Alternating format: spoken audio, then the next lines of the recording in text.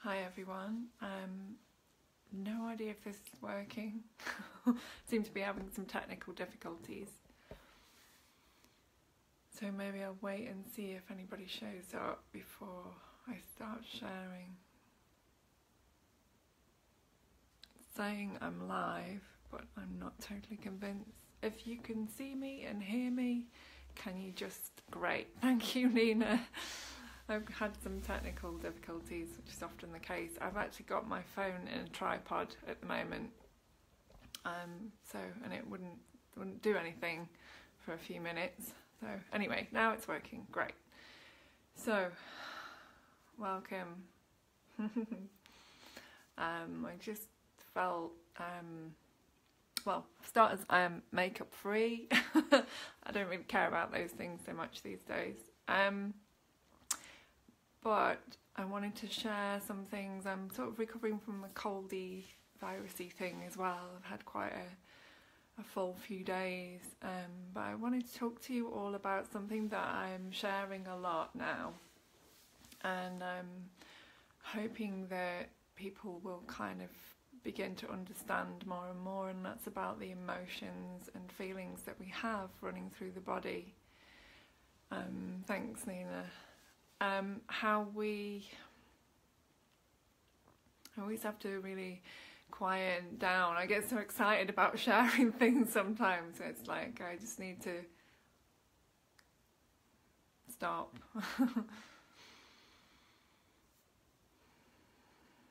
So the point really is we're all in this sense universe. So we have a body which is that holds our divine spirit, our divine essence. The body is our manifestation into this reality, this relative reality. So we're always feeling things, sensing things, tuning into what's going on. And everything that we are and that is around us is energy. There's nothing that isn't energy. Everything's energy and everything is connected. And so we are connected energetically to everything. But what we are exists before mind. So the essence of what we all are exists before the thought I am, before the idea of a body, before an idea of a world even. And when we're born, we come into this world as a baby. We are naked, we are completely innocent and completely untouched by anything. And then through various processes of growing up, society, parenting, family, all kinds of things, we download and take on board all this stuff that's happening around us. And we are given a name. And I know I may have shared some of this before in various other videos, but anyway, we're given a name, and then once we've been given a name, we then regard ourselves, we start to see ourselves as separate from everything else, because once we name anything in consciousness, we create a separation from the whole. But God cannot be separate from God. And meaning that existence cannot be separate from existence. Everything cannot be separate from everything else.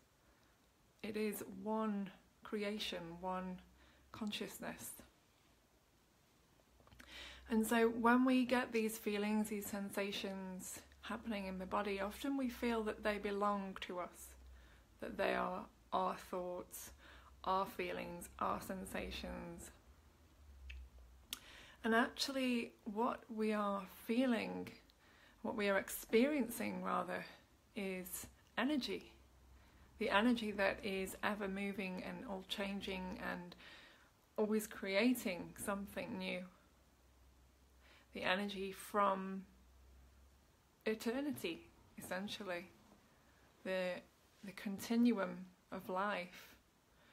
And we feel this energy, and we take it on board as it belongs to us. And not only do we take it on board as it belongs to us, that's my feelings and I'm feeling like this, we give it a name. So we give the name some kind of emotion, you know, we give it, oh, well, this feeling must be this, sadness, this feeling must be this, happiness, that must be joy, this must be a negative feeling, that must be a positive feeling, this must be a negative experience, that must be a positive experience. And all of these ideas about negative and positive and right and wrong and true and untrue, and all the ways in which we can divide ourselves come from the mind, including lightness and darkness, including good and evil. All these ideas are ideas that come from the mind, and ideas that separate us. And we exist before the mind, so we exist before those ideas. So coming back to what we're feeling, what we're experiencing is everything. Everything, every moment. And how we interpret that moment, the now, is wherever we might be with our mind. Whatever we might be thinking about, whatever some experience we've just had, however we want to label something as good, bad, right, wrong, hot, cold, light, darkness, truth, untruth. Everything is existing as energy. So when we begin to label everything, not only do we label it as goodness, sadness, joyfulness, peacefulness, we also give it a meaning. So we give it a story. The mind creates a story. So I am sad because he, she did this, that, or the other. We can't blame other people for the way that we feel. What we're experiencing is everything. How can that belong? How can someone else be responsible for that? And what you do with how you feel is your responsibility. So if you're feeling, for example, I don't like to use words, but I have to explain this. If you're feeling sad, then why not just allow that? Why not just be with that sadness? Why not just create space for that sadness? Instead of trying to push it away or blame it on someone else, which, you know, this is human society. Let's blame this person, that person, anybody other than take responsibility. Waking up to your true nature is about taking responsibility for the choices, taking responsibility for your feelings, experiences, actions, emotions, health, all these things. No one else can possibly be responsible for any of this.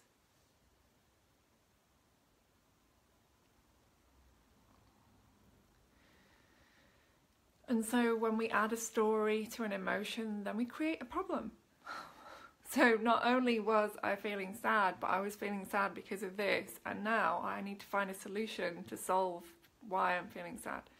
I can't just allow the sadness to be there, or the joy, or whatever other label that you want to give basically the energy that you're feeling right now.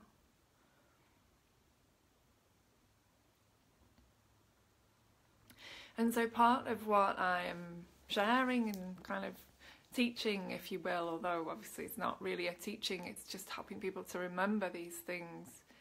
You already all know all of this. It's in your deepest DNA, it's in your cells, it's in your spirits. It's before this conversation. It's all already here, all of this, is to remember that nothing, no matter how challenging, powerful, overwhelming, whatever other story you want to give that emotion, feeling, sensation, can never annihilate you. The essence of what you are is before all of that, before the mind, before the ideas, before the stories, before what's even being felt. So how can that be destroyed, taken away, annihilated? The essence of you cannot. It is infinite. It is the essence of eternal life. You are eternal.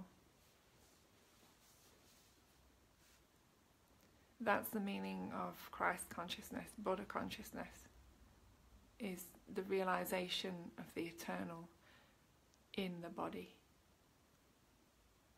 which is what you are. Eternal divine being living in a body, expressing itself through a body. This is the manifestation that we have been given. The self has been given this manifestation in order to know itself. And everyone that shows up is a divine reflection of that self back to you. And often, and this can get a little confusing, when people say things to you, they're talking about where they're at, but they're not taking responsibility for the way that you have triggered them to feel their own stuff. And this is the other thing, we're all here often responding to each other and triggering each other too.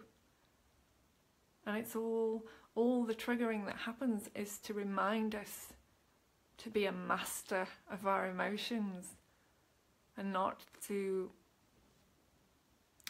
be a slave to our emotions and our mind, to be a master of our mind and our emotions.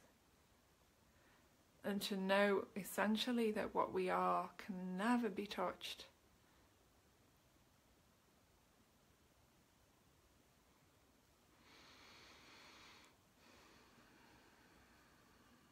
And the true gold in this life, the true richness of life, is to know yourself as the self.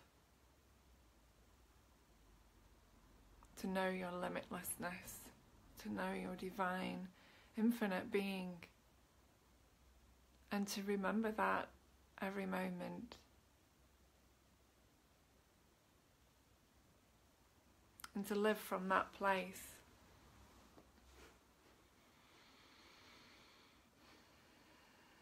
One of the causes of addiction, of course, is this need to escape these feelings that I have, the belief in an I have this belongs to me, therefore it's a problem and it has a story. And I'm not negating that these experiences shouldn't happen. Anybody who's experienced these things needed to for their own growth. And I'm not negating that emotions can be very powerful and overwhelming and deep and destructive for some people. But when you can really give space to what you are, which is this infinite consciousness, every moment, without trying to make yourself something else or push things away or fill yourself with something, drugs, alcohol, whatever, to escape what you are. How can God escape God? How can consciousness hide from consciousness?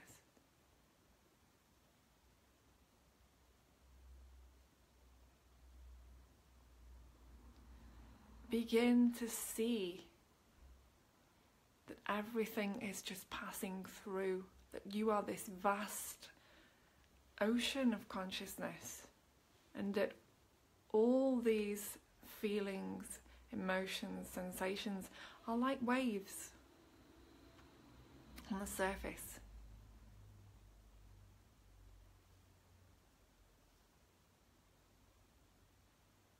They're a part of the ocean, but they're not the whole of it.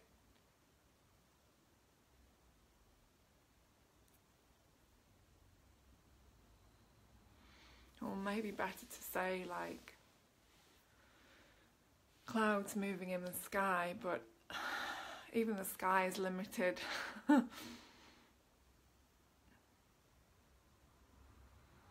And you are not limited in any way.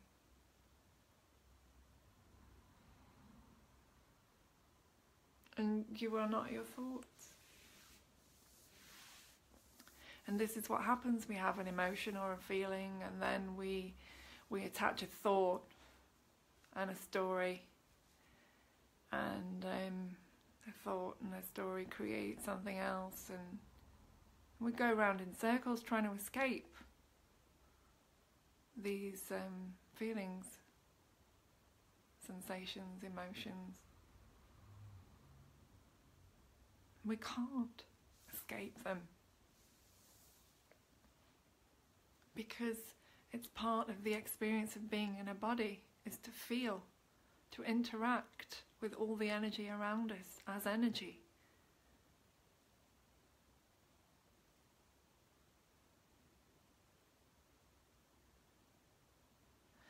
But there truly is no negativity and no positivity. Those are ideas. They're ideas that come from a mind that's been conditioned into believing that it is separate.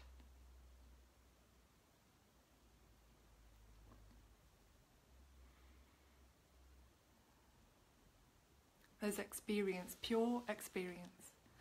And through meditation we can begin to experience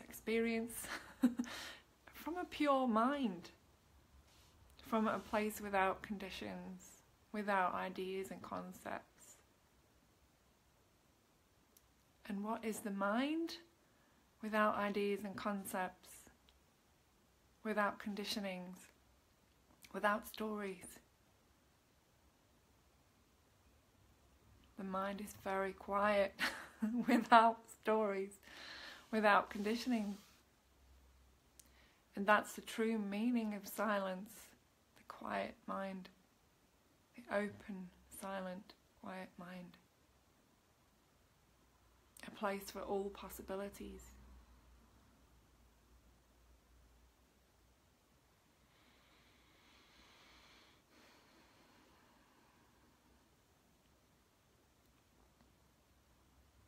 We've been so conditioned to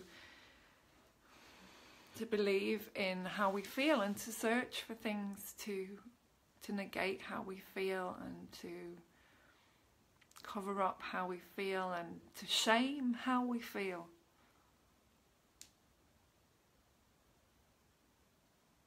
Parents can say to their, I hear things, parents saying to kids, why are you crying? Don't cry. Or, it's not good to cry, or it's not good to feel this or feel that, or why are you getting upset, or why are you having a temper tantrum? Because that child is in that moment, in that innocence, and is expressing what is being felt, not holding back, not trying to push it away, just expressing it as it arises.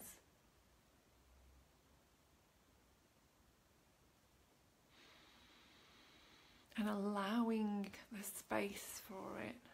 And in allowing the space for these things,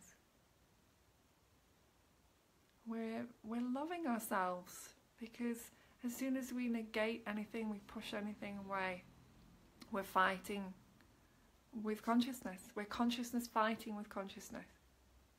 We're not at peace. What do you think war is? Where does war come from? consciousness fighting with consciousness because the belief that one is right and one is wrong.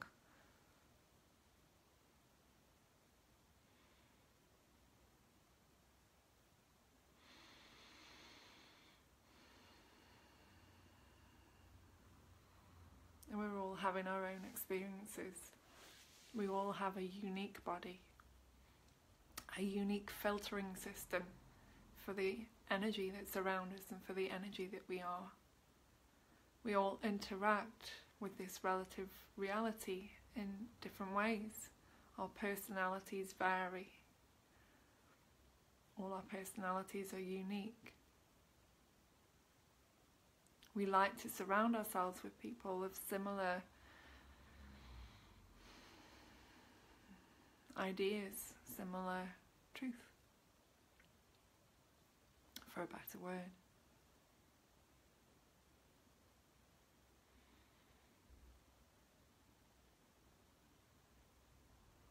But this image that we have of ourselves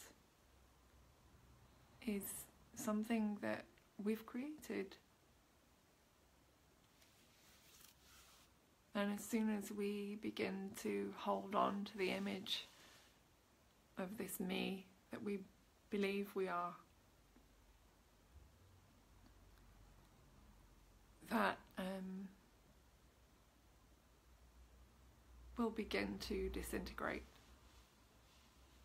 Things in our life will start to fall away,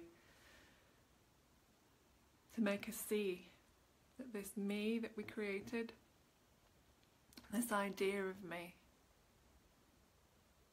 doesn't truly exist.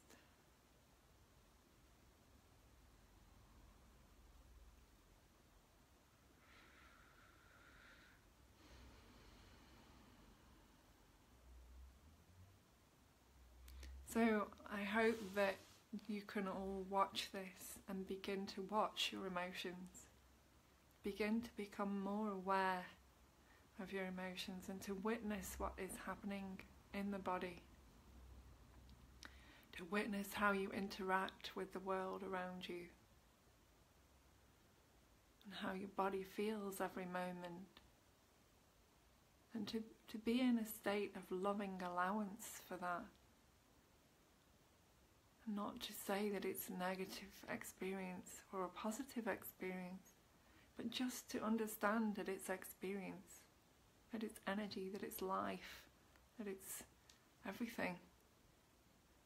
And constant flow, infinite flow of everything, moving through you, as you, for you.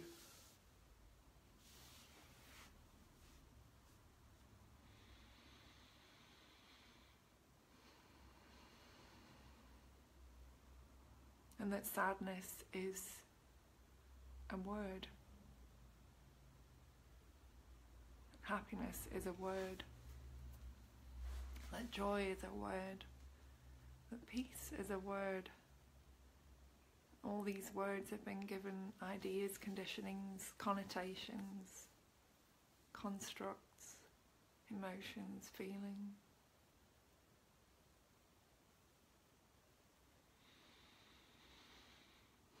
And what you are is wordless, is unspeakable, because what you are is beyond the mind, beyond the thought even of I am.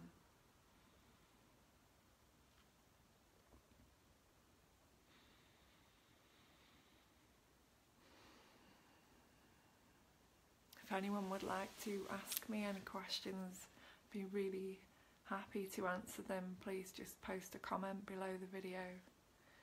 I hope that you've found this helpful in some way. That's fully my intention,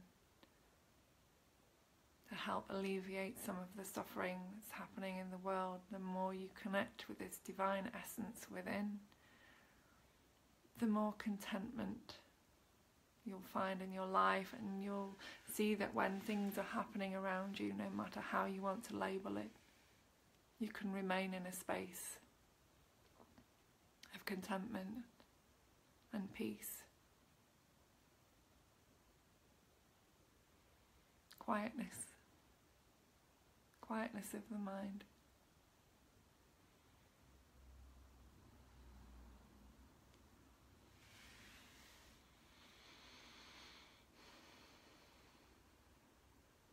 So yes, if you have anything to share, anything you would like to say, anything you'd like to ask me, please post a comment below the video. Please feel free to share this. I'll check that it's on public setting.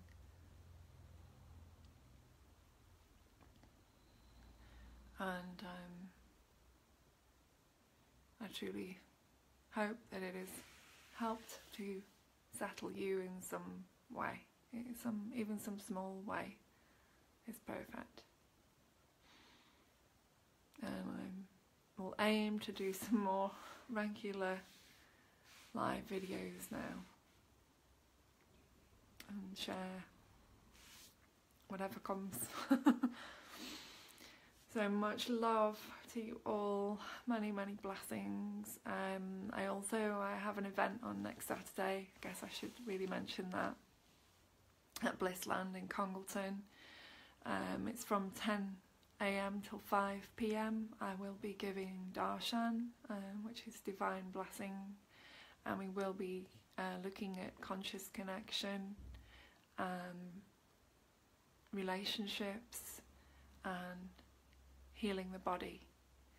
And it will be a beautiful gathering, and there are some places available which I would love to fill. So if you feel drawn to be in Congleton next Saturday with me and some more beautiful souls to connect, share and laugh, then I would love to see you there. Please PM me or put a comment again below if you'd like to find out more. Much love, many blessings, and namaste. Om Shanti.